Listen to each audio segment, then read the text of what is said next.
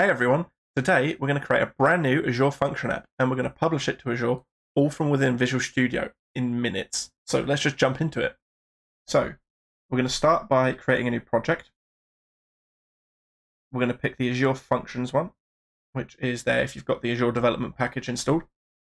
Project name, let's just call it Test Rowan. We're going to leave all this stuff default for now, but make note that we've got the HTTP trigger here. That's the entryway to our function. Okay, now this is the code that it gives us by default. We've got our function name. That's how we're going to refer to our function, particularly when we use the HTTP call to it. So this is the HTTP trigger telling us the entry point to our function. We've got authorization level, which we don't need to pay attention to right now. We've got get and post. These are the methods that the function accepts, the web request types. There's no extra routing we're using, although it will use the function name in the root because we're using a HTTP trigger. This is the request where we're going to get the information from, and then it's just injecting a logger. So the first line is just the information it's going to log. Here it's looking for the name in the query that we send up, so the parameter we give it is going to be name. We get the body, which is the content we're trying to send up, and in this case it's going to deserialize it to a name, and then the response message is going to use that name, and we're just going to return it in this, and that's our whole function. So if I just hit test up here locally, okay, now it's running locally, and here is the address. So we're going to take that, and we're going to put it in here. And there we go. This is our function app running. This is the response you get when you haven't passed a name in, and we'll just do name equals Rowan. There we go. So let's push this up to Azure. So we're going to stop this, and we're going to go over here and right-click on the project name and click on Publish. Now we're going to select Azure Function App Windows for now. So we're going to click on Create a New Instance. And the top one here is the name of our function app, as it looks like on Azure. Let's just get rid of that. Let's just call it Test Rowan Example. The resource group we can change to the one I've made.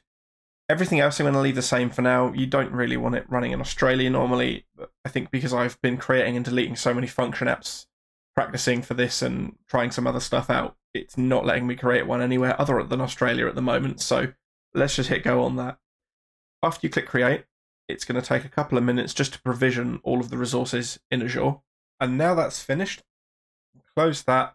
It just takes us to here. So what that's done is it's provisioned the resources, the Azure Functions application, storage, the app instance, all the other stuff that needs to run, but it hasn't actually got the app running itself. So we just need to hit publish. It hasn't got the function that we've developed here. So we're just going to publish that, and then that will push it up there. And again, this will take another couple of minutes. Okay, and here we go. It says publish succeeded. So we can click on open site, and it's going to take us to our function app. And then if we go to /API/function1, so it's actually going to come back straight away with a 401 error, which means we're not authorized to see it. So what we have to do is we have to go to Azure. If I refresh this, this is our resource group. You'll see here it's created all the stuff it needs to run. We go into the function app itself, and we go to app keys. Now, these are the secure keys that you need to basically authenticate yourself. This is at the application level itself. We can go into a specific function though. We go into functions and click on our function, and then it's got its own set of keys here, so we can narrow down that authentication level. We just want this key here, and we're going to copy that. And here in the URL, we're going to type !code equals, and then we're going to paste that key in. And there we go. That's calling our GET request. And if I just do and name equals Rowan, and there it is passing the variable in. So there we go. That's all there is to it. We've just created an Azure Function app and published it all through Visual Studio. Easy. Hopefully you've enjoyed this video, and hope to see you again soon.